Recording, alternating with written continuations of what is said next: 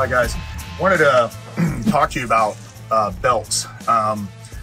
There's a lot of different styles. We're used to a lot of different styles, riggers belts that are out on the market, Velcro riggers belts, and then of course war belts as well.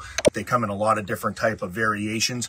These two belts are done by AolisDefense.com, and this piece all interfaces together. However, most of us are familiar with this style of gear. Though they make all the components that I'm about to show you, I think it's the next two components that have really kind of caught my eye, and it depends on what you're doing, whether you're military, law enforcement, SWAT, doing anything helicopter related, or anything where immediately on with short notice, you realize you need more of a harness style of system, and therein lies where we're about to go next. So the rigger's belt is great. We can Velcro our war belt to it.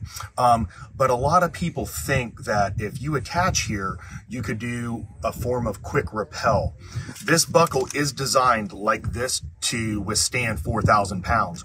But when a person falls and it bends, what's been noticed is a lot of breakage in this area, which means that they're technically not rated. So the belt you see that I have on now, this is going to go over. So as an example, if you're a law enforcement officer, SWAT officer, something like that, military personnel, you have this at your disposal. And what we're going to see is how this, and I apologize, this belt's not made for me. It's made for a stronger looking human being. But nevertheless, what we're going to see next is how this interfaces with this particular product right here.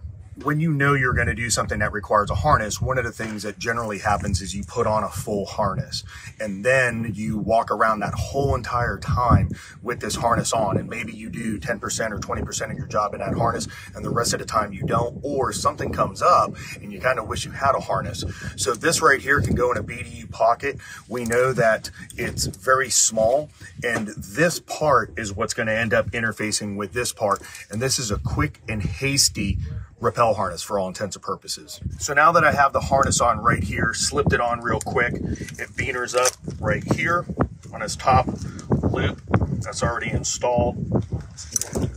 And now, however you want to set it up with all your other type of gree-grees or other rappelling mechanisms, figure eights, things of that sort, you can. So again, if I don't want to be in this harness anymore because I don't need it, I can take this off and I'm good. So something quick and hasty that's out on the market, and I think it's kind of cool to take a look at.